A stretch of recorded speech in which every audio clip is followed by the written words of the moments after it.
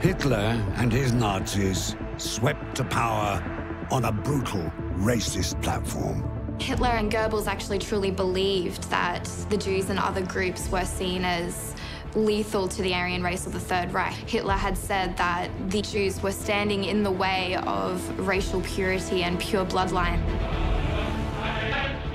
There was this curious new pseudo-scientific Nazi idea that the Aryan race, was better built, handsomer, smarter, purer, ethically better, morally better. It was complete nonsense. But this becomes a big part of the Nazi state. So the Nazis decided to fight two wars simultaneously, one external and one within.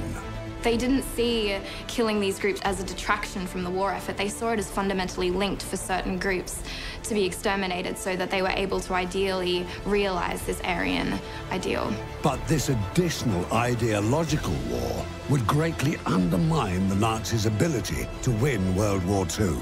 Ideology got in the way of good military sense.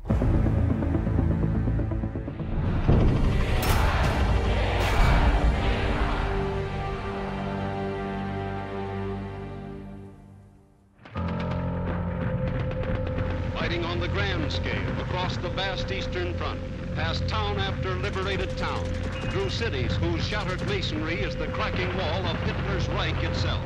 On July the 23rd, 1944, Red Army soldiers stormed the Polish city of Lublin, overthrowing the Nazi occupiers.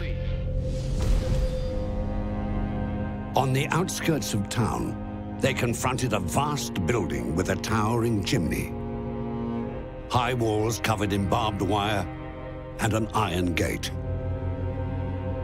The soldiers couldn't comprehend what they were looking at. Was it a prison? Or with its smokestacks and barracks, was it a factory? What the Soviet soldiers didn't know was that they had entered a Nazi extermination camp. A death camp for the mass genocide of Jews. What they saw that day was so obscene that it eclipsed anything they'd seen before. One soldier reported seeing shoes in the thousands, all sorted. Men's, women's, and children's shoes piled high. A mountain of ash was nearby, warm to the touch. They opened the door to a gas chamber, and then a crematorium. Most of the German SS guards had fled. There were no signs of life, only death. The Red Army had come across their first Nazi concentration camp, Majdanek.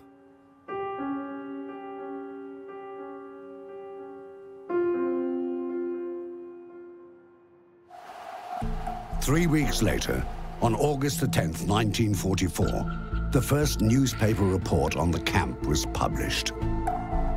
Russian journalist Konstantin Simlov described what he saw as a medieval concept of hell. Stories followed in the international media. W.H. Lawrence wrote in the New York Times, "I have just seen the most terrible place on the face of the earth."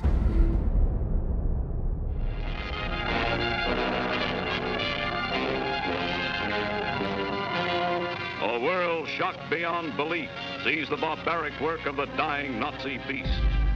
As the extent of Hitler's atrocities slowly dawned on a disbelieving world, Nazi Germany's SS officers continued on their genocidal mission.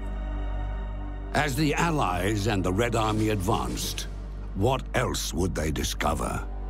What other atrocities were concealed behind enemy lines? How many camps did the SS set up? That is, every kind of camp imaginable, labor camps, transit camps, also death camps. 42,500 camps. That shows that this is an empire built on camps. History Hit is a streaming platform that is just for history fans, with fantastic documentaries covering fascinating figures and moments in history from all over the world. From the Battle of Trafalgar and the Revolutionary era, right through to the Second World War. If you are looking for your next military history fix, then this is the service for you. We're committed to bringing history fans award-winning documentaries and podcasts that you cannot find anywhere else. Sign up now for a free trial, and War Stories fans get 50% off their first 3 months. Just be sure to use the code WARSTORIES at checkout. Hitler's tyrannical control over Nazi Germany had given him and his party the opportunity to act on a long-held hatred of the Jews and of communists. Hitler had compared Jews to maggots in a rotting body. And the Nazi propagandist, the spin doctor Joseph Goebbels, saw them as nauseating, an object of disgust. The Nazis had a term they used to describe human beings who they believed didn't deserve to live. Lebenswertes Leben, life unworthy of life. The phrase was applied to those who were racially inferior, sexually deviant, as well as enemies of the state or mentally impaired. What we saw in the context of Nazi Germany is that in the 1920s, a lot of groups such as the Jews, the Roma, the Sinti, Poles, Slavs, homosexuals, communists, were all subjected to various different processes of dehumanization. But what happened is that throughout the 1920s and 30s and into the 40s, those practices became more extreme. And so the extermination of the Jews in particular was seen as a necessity in order to allow the Aryan race and the Third Reich to flourish. The eradication of Jews was considered vital to the Nazi war effort and the new Germanic world order they hoped to create.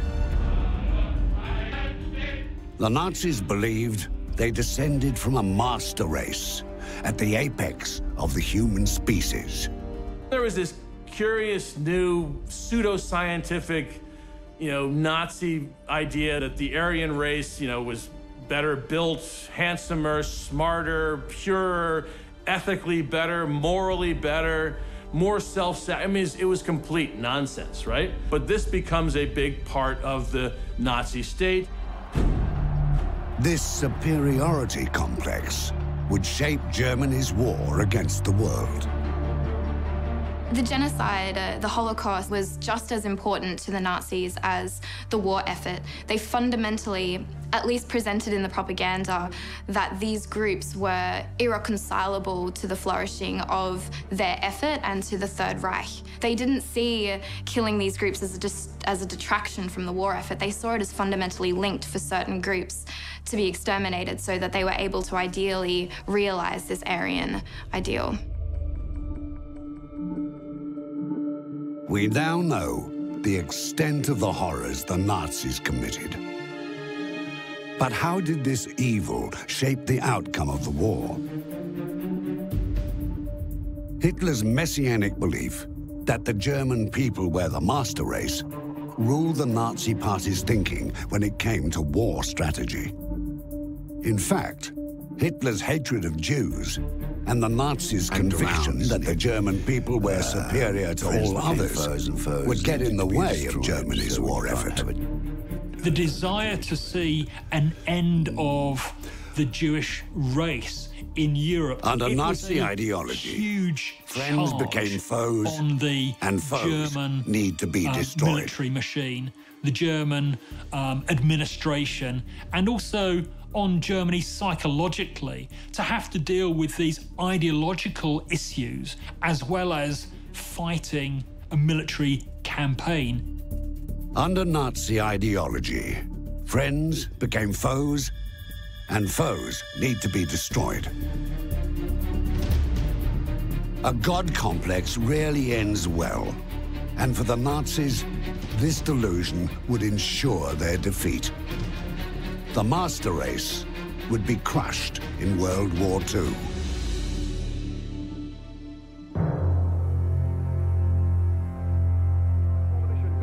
Could be formed to satisfy all the major parties. With that in mind, wily politician Fritz von Papen convinced President von Hindenburg to choose Hitler as the new chancellor. There is no clearer turning point in the course of Germany's dark racial history than on January the 30th, 1933, the day Hitler seized power in a landslide victory. As Chancellor, Hitler and the Third Reich could make good on their obsession to purify Germany of what they saw as the Jewish problem.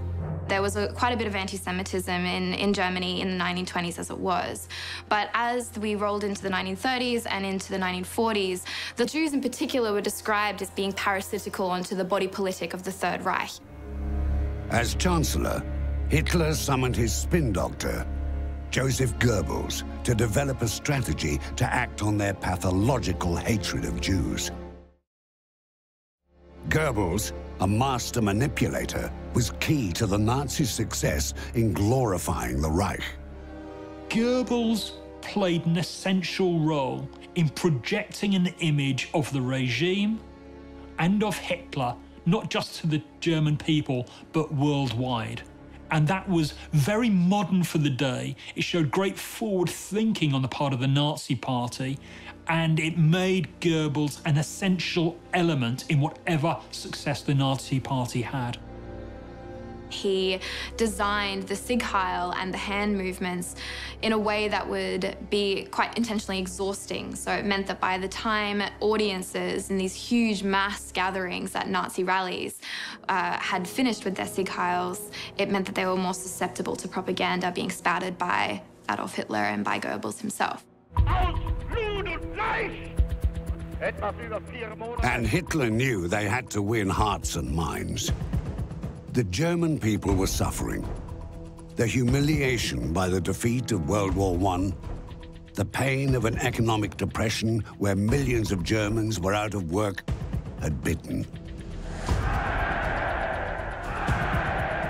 Goebbels and Hitler played on this desperation and offered hope.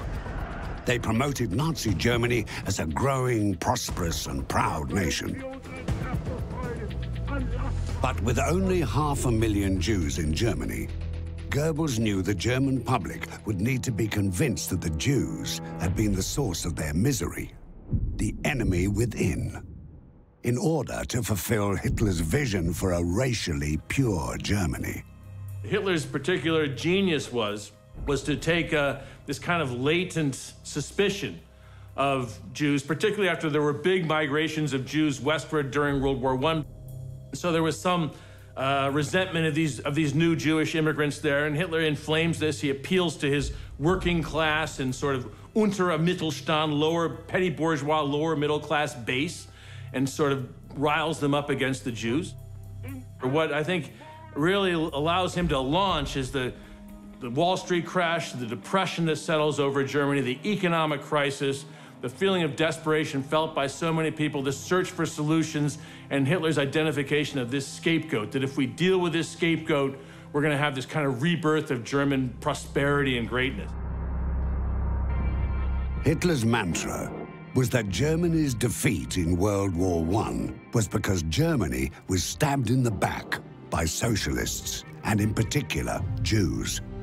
When Hitler comes out with a message that says, we are the good people, we are the people of culture and learning, and our real demise is very simple. It's not political calculations. It's not that we didn't fight the war well. It's not that we chose the wrong allies.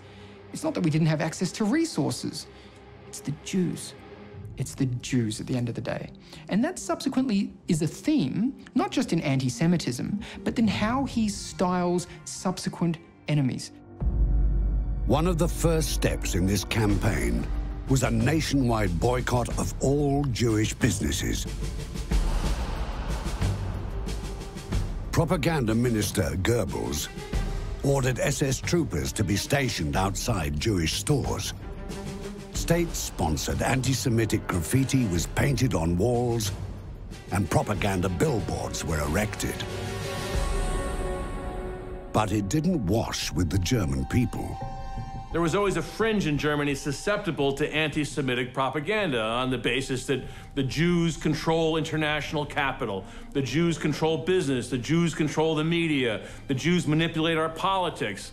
But, you know, intelligent Germans didn't fall for this, and, you know, there were so many Jews that were embedded in the German government, the German civil service, the German military that had fought bravely in World War I, been decorated for valor. So I'd say most Germans were not anti-Semitic at all. Many walked straight into the Jewish grocers and stores. Goebbels' plan was a flop. The people were not on board. It was going to take more than a boycott to turn a country of civilized people into terrorists. Goebbels tried another tack. He would use the power of the media to broadcast Nazi anti-Semitic propaganda. He seized control of all German radio stations and nationalized all German media. Goebbels' plan was to broadcast Nazi propaganda into every home and on every street in Germany. The spin was that the Jews have too much influence. They run the banks, the institutions that have too much power. Joseph Goebbels really pushed hard to have radios be very cheaply available so that all German households could have access to them, but then meticulously monitored the types of news that were presented on those radio broadcasts. At the same time, the Nazis' SS leader and chief of police, Heinrich Himmler, established Dachau, the party's first concentration camp. Initially set up to incarcerate enemies of the state, SS leader Himmler created his first prototype for the Nazis' extermination camps. The camp would be dwarfed by what was to come. Himmler was one of Hitler's most trusted allies. Being in control of the national administration was a huge responsibility and provided him with a huge power base. Also having responsibility for the SS, if you like, the party's own political military force, gave him the ability to project his own power throughout Germany and also onto the battlefield. The SS is not just running an extermination program. They're not just the terror organization of the Nazi Party. They have a whole economic empire that they are building, and that they're going to be raising more and more Waffen-SS and arming those men through their own private industry. The Nazi Party accelerated their policy of control over the lives of Germany's Jewish population. The Reich limited the number of Jews allowed in public schools. Nazis burned all books the Reich deemed as un-German. People with physical and mental disabilities were sterilized.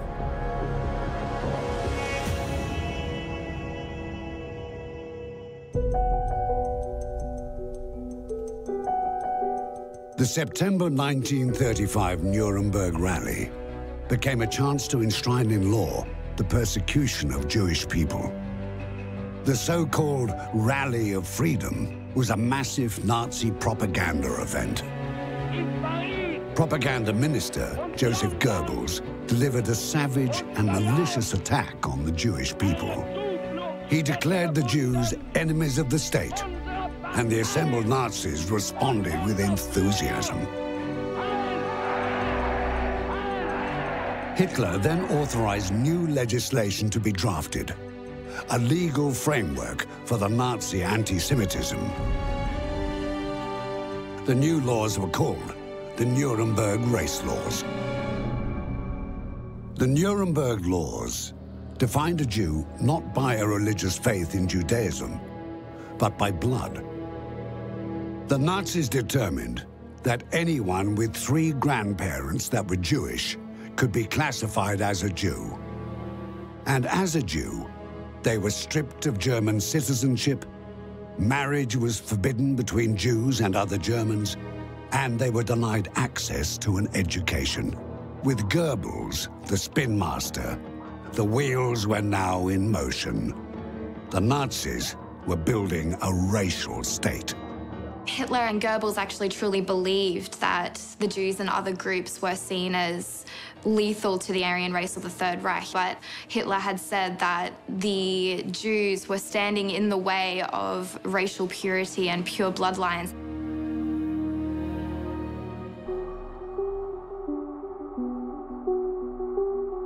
By late 1938, the attitudes of ordinary Germans towards their Jewish neighbors had shifted. Nazi propaganda and fear was cutting through. What once had been considered radical measures, like boycotting Jewish stores, was now part of everyday life. On November the 7th, 1938, a 17-year-old Polish student, Herschel Grunspan, fatally shot Ernst von Rath, the third secretary of the German embassy in Paris. When the young Jew was arrested, sobbing, he told the French police that being a Jew was not a crime, and he had the right to live and exist on Earth and not be chased like an animal. When news of the diplomat's death reached Goebbels, his reaction was clear. The German Jews would have to pay. And pay they did. The Nazi race war had begun. Jews have no other service other than competition. I mean, the whole idea of Nazism is built on this social Darwinist conception of competition in the natural world, but Hitler's adapting that to the human world and seeing races, such as he understands races, to be in competition. And the antithesis of the Aryan is the Jew, and therefore the Aryan must fight the Jew. 2 nights later, on November the 9th, 1938, the sound of glass shattering was heard throughout Germany. Broken glass littered the streets after the vandalism and destruction of Jewish-owned businesses, synagogues, and homes. The crowds cheered the SS on. This event was called Kristallnacht, the night of broken glass. By the following morning, 7,000 Jewish businesses were destroyed, more than 900 synagogues damaged. 91 Jews were dead, and thousands more injured or disappeared. The Nazis deported around 30,000 Jewish men to concentration camps. The Nazis' grand plan to rid Germany of its Jewish population was a step closer to being realized.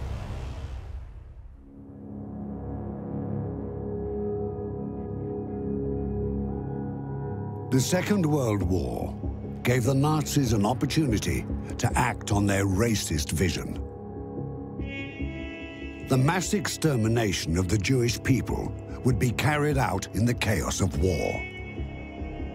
But how the Nazis managed the Jewish problem, as they referred to it, would contribute significantly to Germany's downfall. On January the 30th, 1939, 7 months before World War II was declared, Hitler made a speech at the Reichstag, revealing how far the Nazis were prepared to go to purge Germany of their Jewish population. Hitler wasn't predicting the future. Under the cover of a war he would bring about, he was planning the extermination of the Jewish race in Europe. The New York Times published excerpts of Hitler's speech, but did not include his passage on the annihilation of the Jewish race. How could the international press pay so little attention to Hitler's naked threat to wipe out the Jews? The alarm bells should have been ringing, but the Allies couldn't comprehend the depth of Hitler's madness. And on September the 1st, 1939, Germany invaded Poland. As a result, the Allies declared war on Germany. Germany invades Poland and the Free State of Danzig. World War II had begun. Were transformed into the roar of gunfire. Germany's assault on Poland was a bloodbath.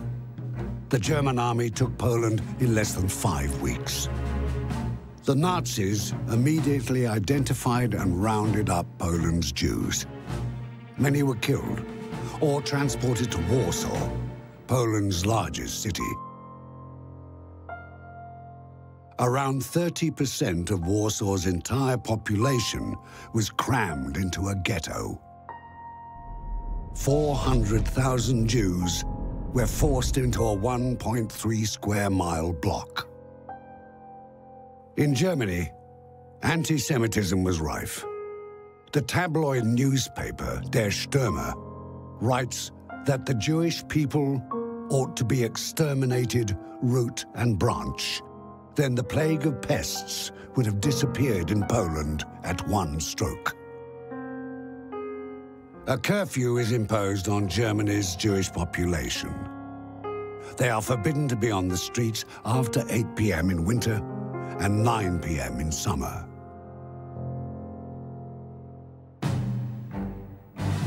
Somewhere in Germany, probably Berchtesgaden, Duce... On the battlefront, having skirmished indecisively with the British, Hitler's next major target was Russia. On June the 22nd, 1941, Hitler launched Operation Barbarossa. It was one of the largest military operations in human history, with over 3 million German soldiers in 3 different offensives marching towards the Soviet Union. He doesn't refer to it as the Soviet Union. It becomes Jewish Bolshevism. With the Russian Revolution installing a Bolshevik government, it's seen that this is already the beginnings of a state that is not just opposed to Germany because of strategic interests, but that exists largely to destroy Germany. But the majority of the Soviet population was Slavic, a detail Hitler dismissed. To Hitler, anyone not Aryan, not a member of the master race, was immediately inferior. Most of the Soviet population is not Jewish, but they are Slavs. And that already puts them lower on this racialized pecking order and allows Germans to think less of them. And once you've dehumanized them, you see how much easier it is to treat them very poorly. We have only to kick in the door, and the whole rotten thing will come down. He believed the German army would crush the inferior Russians.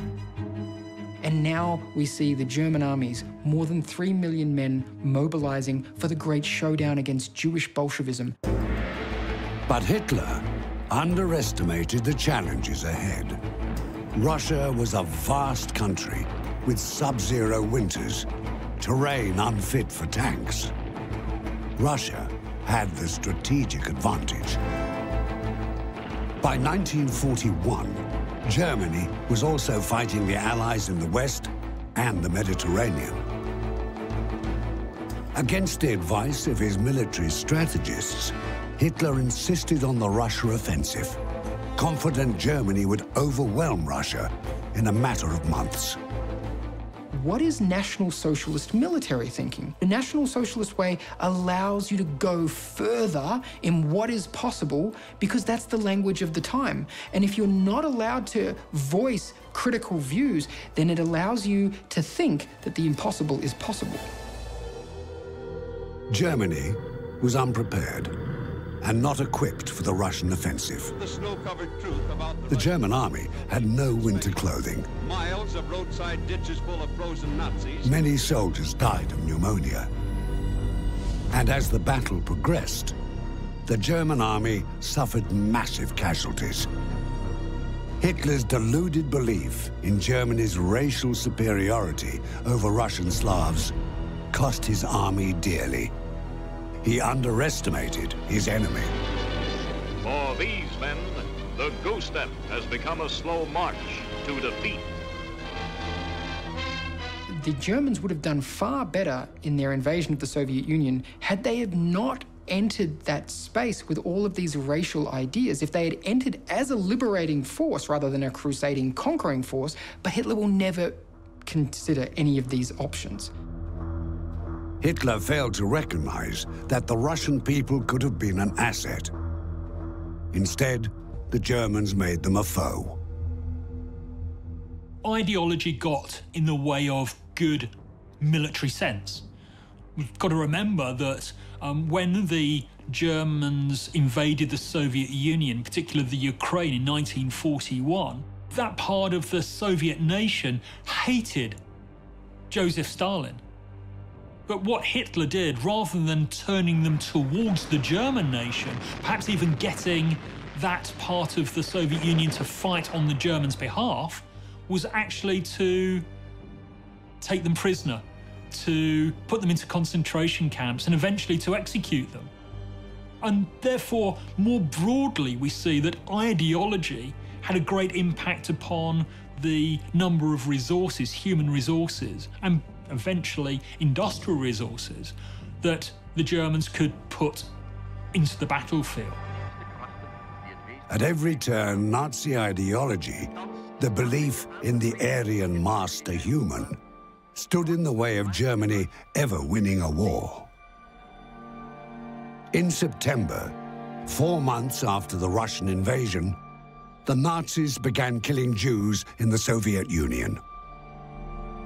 Hitler sent in SS mobile killing squads, the Einsatzgruppen, tasked with exterminating entire Jewish communities. As the German army advanced, the SS would follow, rounding up the Jewish populations in villages and towns. One particular slaughter, in Babi Yar near Kiev, would later be described as the largest single massacre in the history of the Holocaust. SS officers rounded up men, women, and children. They made them dig huge burial pits. And then, one by one, SS soldiers shot them. Almost 34,000 men, women, and children were slaughtered over 2 days. Some SS officers struggled, affected by their role in the massacre. News of the soldiers' torment reached Himmler, who sought another solution to exterminate the growing number of Jewish prisoners. There was rampant PTSD among many of the soldiers who were charged with committing these egregious crimes and mass shootings that ultimately ended in mass graves. And so the establishment of the concentration camps and the death camps was a way to further disassociate how close many of the Nazi soldiers were to the actual killing of the Jews. A plan was developed to eliminate all European Jews. On January the 20th, 1942, Nazi chief of the secret police, Reinhard Heydrich, met with high-ranking Nazi officials at Wannsee in Berlin. Under discussion was the most efficient way to exterminate the 11 million Jews in Europe. They talk about, look, we've got to deal with the Jewish problem. What is the Jewish problem? Well, the Jewish problem arises from the fact that the Germans have invaded Poland and the USSR, where 8 million of Europe's 11 million Jews reside. So by invading Poland and the USSR, Hitler has raked this massive population of Jews into the German embrace. What can he do with them? Suddenly, I've annexed 11 million Jews. So the next step is, well, we're gonna kill them all. Codenamed the final solution, the Nazis would construct extermination camps with fixed gas chambers to murder on an industrial scale. Himmler's henchmen developed an arm's-length, cost-effective method of mass murder that could kill thousands of people in minutes.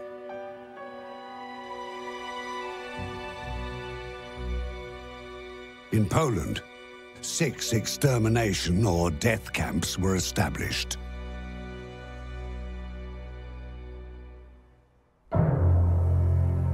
By now, news of the atrocities in Poland was reaching the West.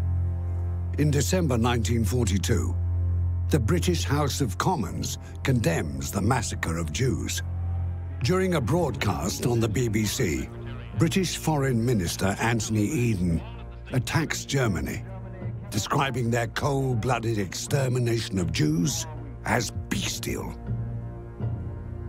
Parliament held a 1-minute silence for the victims of the Nazi Holocaust, a tribute usually reserved for deaths in the royal family. While the Nazis' ideological war on Jews is costing them on the battlefront, it's also galvanizing the Allies. For the Allies, any peace agreement is now off the table. It has become a hand-to-hand struggle between good and evil. In Poland, the killing continues. Hitler is pouring vast resources into the extermination camps. It's difficult to put a number on the personnel that were required to handle the hundreds of thousands of prisoners from the Eastern Front.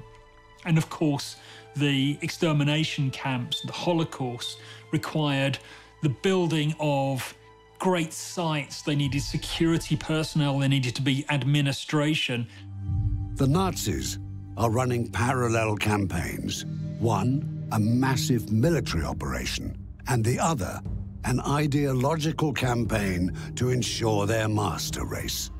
This was unsustainable. The irony for the Germans, thinking that they were kind of cementing and solidifying the Nazi state by purging the Jews, was that purging the Jews almost ensured the destruction of the Nazi state. Why? Well, I mean, consider that in March of 1942, 80% of the victims of the Holocaust were still alive. In March of 43, 80% of the victims of the Holocaust are dead.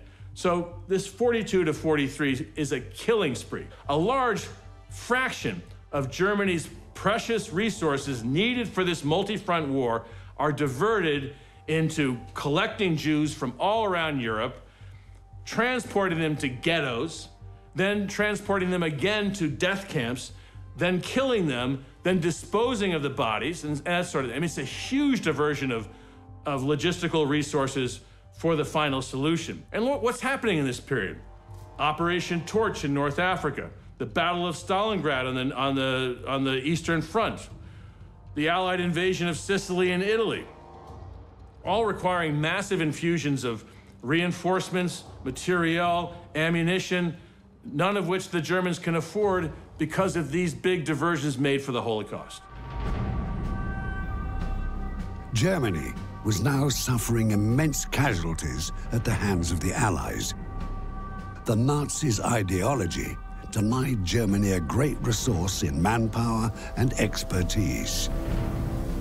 There's no question that targeting the Jewish population is harming the German war economy from the fact that a lot of Jews have very good education, they have technical skills, they have professional skills. Those could have been utilized for the war effort. I mean, there are a lot of German Jews who are wondering, why am I being targeted? Because I served in the First World War, I won medals for Germany, and I am a good German. They would perhaps in a different world have served the German army and forwarded its aims, as absurd as that might sound given its National Socialism.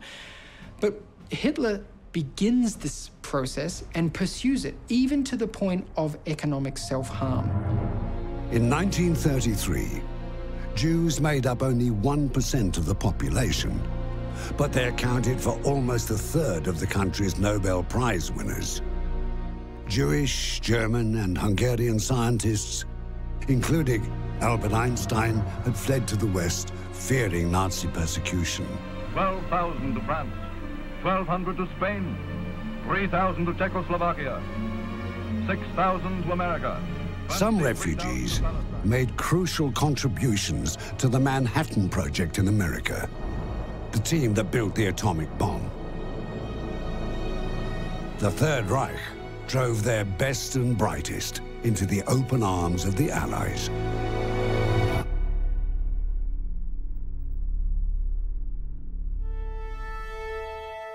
By 1945, the Allies were on the final road to victory. As the Allies advanced through Poland and Germany, news of the horror of the Holocaust spread across the world.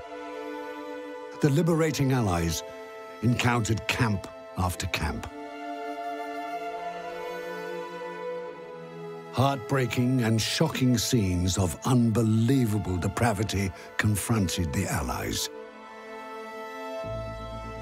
Emaciated, barely alive prisoners, others dead. Mass graves, gas and torture chambers. Testimony of what the survivors had endured was unimaginable. Their discovery had a galvanizing effect in the final battles. The Allies now approached the enemy with a renewed conviction.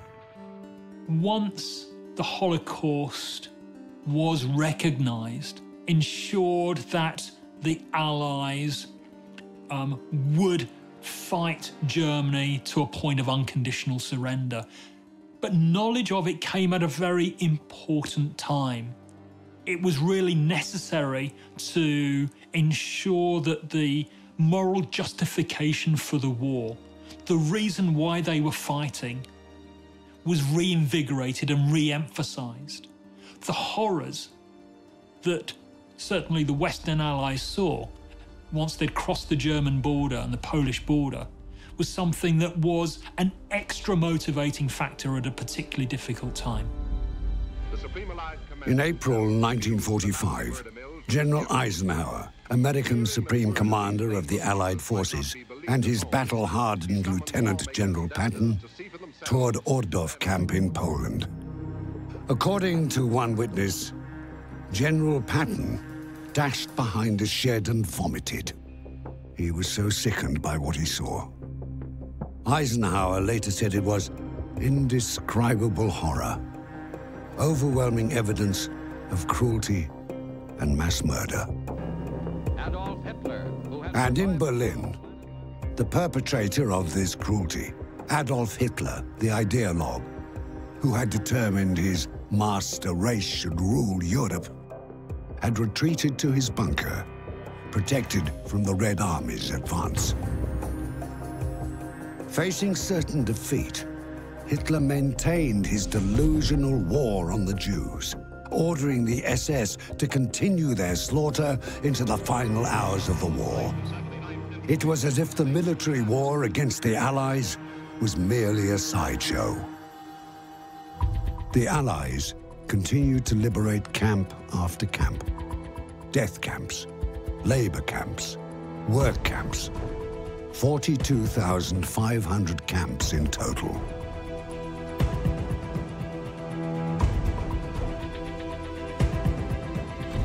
And as bombs dropped from above, Hitler, determined never to surrender, committed suicide in his underground bunker on the 30th of April. A week later, on May the 7th, 1945, Germany surrendered. History's deadliest war was over. The surrender of Hitler's defeated soldiers ended Nazi rule in Europe.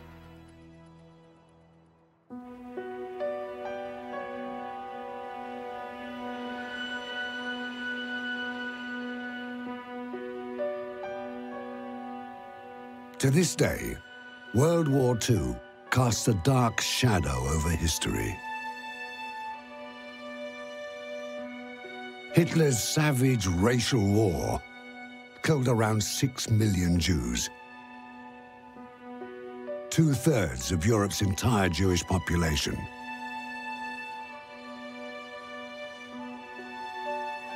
Millions of soldiers, political prisoners, gypsies, homosexuals, disabled people and civilians were killed across occupied Europe.